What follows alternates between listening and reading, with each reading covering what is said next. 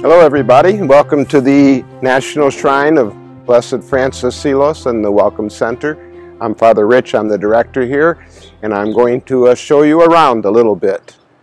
Our ministry is basically a hospitality ministry where we receive the pilgrims who come here in fairly good number and have their own personal needs. Sometimes they need healing, sometimes they need confession, sometimes they need just to talk, sometimes they need just prayer and quiet, and that's what we're about, offering this kind of hospitality to any who come and welcoming them and making sure their needs are satisfied. So you've entered what we call the Welcome Center. This is the first place the pilgrims come. They enter here and get an introduction to Blessed Seelos, if they haven't been here before, and try to get into the spirit of the place, which is, as I said, a place of prayer and quiet. First place we're going to go into now is what we call the Walk of Life, which is basically a little museum we have set up from the time when Father Seelos was here.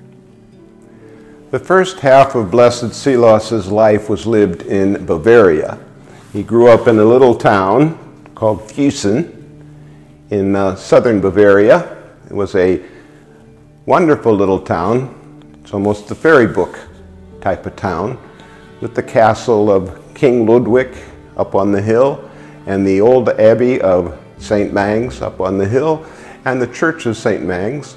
He was brought to the church the very day he was born to be baptized. He grew up there, went to early school there, and the entire town was pretty much Catholic. So his roots were in the deep Catholicism of Europe at that time. Blessed Seelos went to grade school in the town of Füssen, went to high school in the little larger town of Augsburg, and then to the University of Munich in Munich. Sometime along the way he thought about being a priest, but really didn't decide until after 2 years at the university, when he decided he was going to not only be a priest and ordained a priest, but he was going to become a missionary priest and joined the Redemptorists, who were at that time ministering particularly to the German-speaking immigrants in the United States. The immigrants poured into the country at that time. Mostly, at that time, were German and Irish, and the ability to speak German was very much needed. People just had to practice their faith, and faith saves religion. That's what they found, and they ministered to the German-speaking people throughout the eastern United States at that time. So when Francis Xavier Seelos arrived here in the United States, he went to the Redemptorist in Baltimore at St. James Parish, entered the novitiate for a year, and took his vows at the end of that time. He still had another year of theological studies, which he did there also, was ordained in Baltimore, and for a couple months served as a parish priest in Baltimore. He would then move on to Pittsburgh, to St. Philomena. In Pittsburgh, he was with another saint, St. John Neumann, or some people say Neumann. St. John Neumann was the pastor of St. Philomena's, and the two of them shared a room with only a curtain between the two beds to provide him for some privacy. Went on after Pittsburgh to Baltimore, and then from Baltimore to Cumberland, Maryland, and then to Annapolis, Maryland. He served while he was in Pittsburgh for a bit of time as the novice master for future Redemptorists. He had only been in vows several years, but they still knew he was such a spectacular person that St. John Neumann, who was then the superior of the Redemptorists in America, appointed him the novice master. Later he would become what is called the prefect of students, which would be for those who were already professed with vows but studying for priesthood. and he served them in Cumberland, Maryland, and in Annapolis. Now, during this time, the Civil War was raging, and everyone was subject, including Still himself, to the draft. You could pay $300 to be excused, but they didn't have that kind of money, especially with all the students they had. So one day, he went down to Washington, D.C., knocked on the door of the White House, went in and chatted with Good Father Seelos and Good Father Abraham. Now, Abraham Lincoln couldn't guarantee that they would not be drafted, but none of them were. He also went to see the Secretary of War at the time.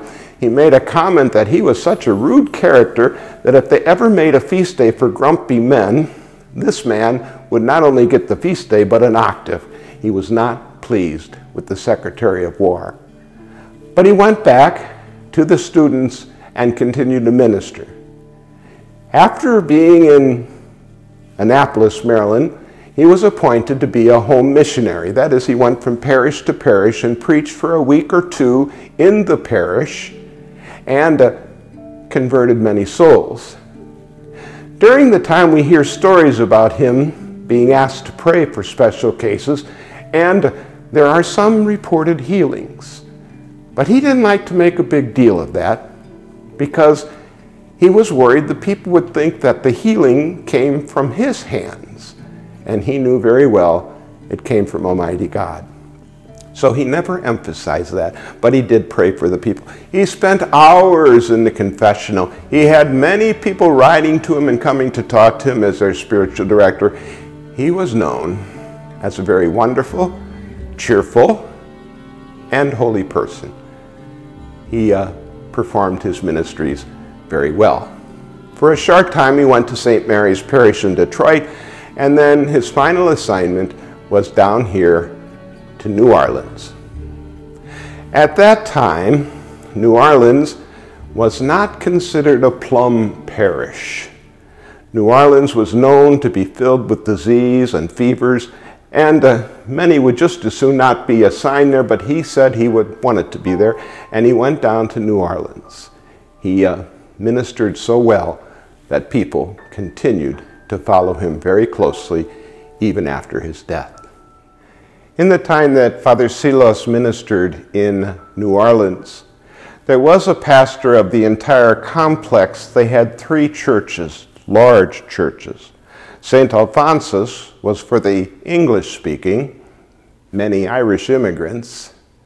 Notre Dame de Bon Secours on Jackson Avenue was for the French-speaking, and St. Mary's was for the German-speaking. Now, there was one pastor, Father Duffy, but each church had appointed what was called a prefect, who really acted as the pastor of the local parish. Blessed Francis Xavier Seelos was appointed prefect of St. Mary's, to which the Seelos Center is attached. He ministered to people constantly, and at that time, the real plague that was going on was the yellow fever. They thought at that time that yellow fever was spread from one person to another. In reality, it was spread by a mosquito. But Seelos went to the homes of the dying, as we have in this little illustration here, prayed for them, forgave them their sins, and prepared them for heaven. He himself was struck with yellow fever, and amid the prayers of the local community of Redemptorists, died after a struggle with the disease. This is a little diagram of Seelos events and world events. You can see that Seelos lived in the 1810s to 1860s. He was born in 1819, and he died in 1867. So he was a young man. He asked to and was buried under the statue of our Mother of Sorrows in St. Mary's Church. He was buried there because he had a special devotion to Mary, and he had been the one to bless the statue. Later, his grave was moved several times because of hurricanes, floods, and other things like that. But he's now buried in St. Mary's once again in the shrine that we have. During his lifetime, he touched many people. But the strange thing is that after his lifetime, people continued to come and ask him to pray for them, to intercede for them on their behalf. And it is because of this great devotion of the people that this day we are in high hopes that he soon will be canonized a saint. Every day, people report special healings, sometimes physical, sometimes spiritual, sometimes just the return of peace. And people are not slow to pray that Blessed Seelos will join them in their quest for whatever their needs are, and we are here to help them. So one of the things we offer in the Welcome Center is this lovely gift shop, because people are looking for things to take home and inspire their prayers and their continued prayers to Francis Seelos. Of course, many of the things are of Blessed Francis, but there's many other Catholic inspirational things. They pick up their things, I bless them, and they bring them home and continue their prayers at home. It's very important that people not only come for the day, but they continue to bless us. We have with us two people, Dawn, who's a person in charge of the gift shop here, and Colleen, who is one of our volunteers. We really rely on volunteers. They are God-sent. They take care of us and help us to man the various projects that go on, in this case, the gift shop. We always have a volunteer in the shrine itself who is willing to pray with the pilgrims if they so desire. We have people fulfilling orders that come over the web or over the phone and send them articles of things that they order so that they can receive these sacramentals into their life. So this is Dawn and Colleen. I'm Dawn, and Colleen is one of our volunteers, and she's extremely helpful. She puts in more than one day a week and helps us out a lot of times because we're always looking for more volunteers. In the gift shop, we have a whole section that is all custom items of Father Seelos, and then we also utilize a lot of local artists that have done paintings of the churches, and we also have holy water bottles. And all these things are done by local artists, which we try to use our local artists and all the talent that's here in New Orleans. Colleen?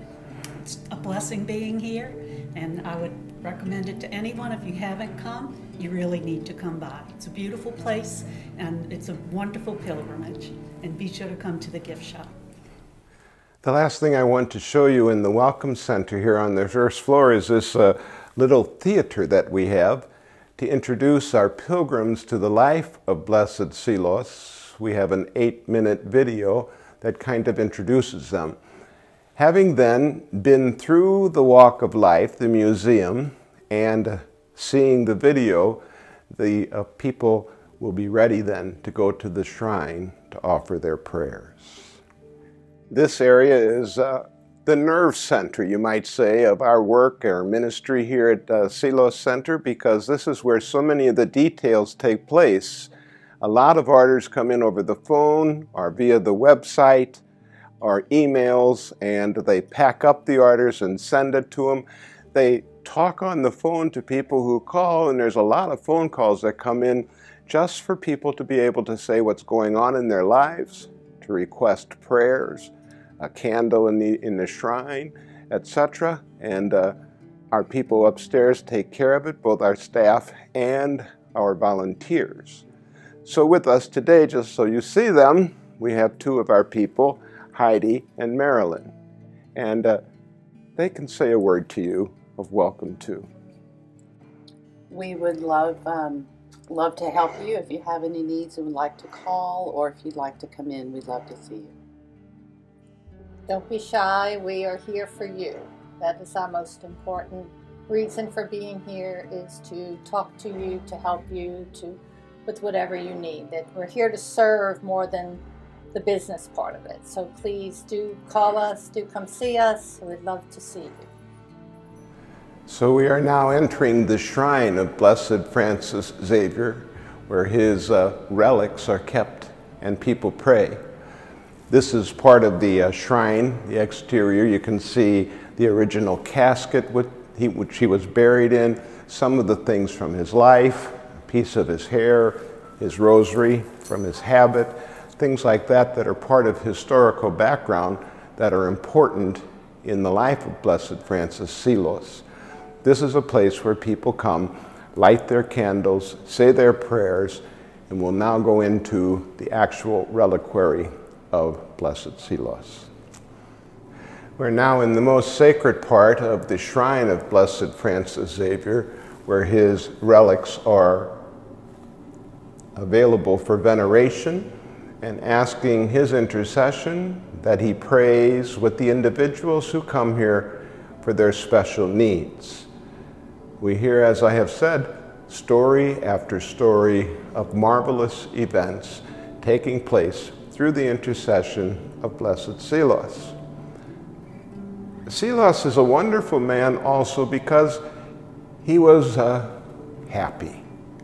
He liked a good joke. He liked a good laugh. He enjoyed teasing. He is called in one of the very first biographies, the name of the biography is The Cheerful Ascetic, since that's what he was, cheerful, but still very ascetical, very much focused that the end of life is the most important thing, and eternal life is the gift of God. He said to the people, and the lines at his confessionals were long because of his way, I will always receive you with all gentleness. And people knew him as the cheerful ascetic, but the gentle and loving confessor and parish priest.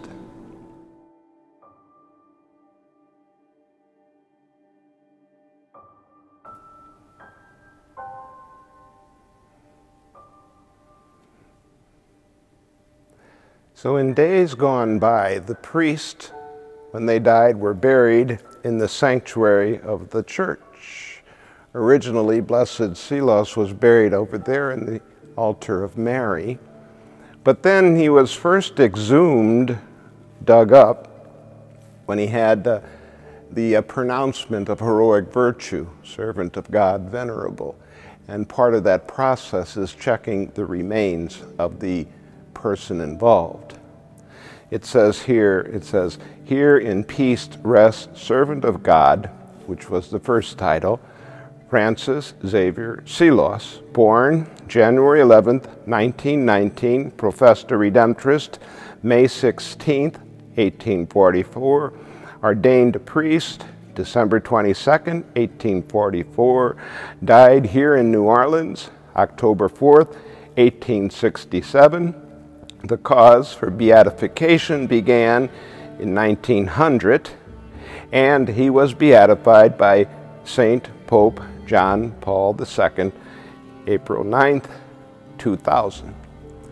So we still welcome people to the shrine, but we're still also working to see this wonderful man declared a saint by the Roman Catholic Church.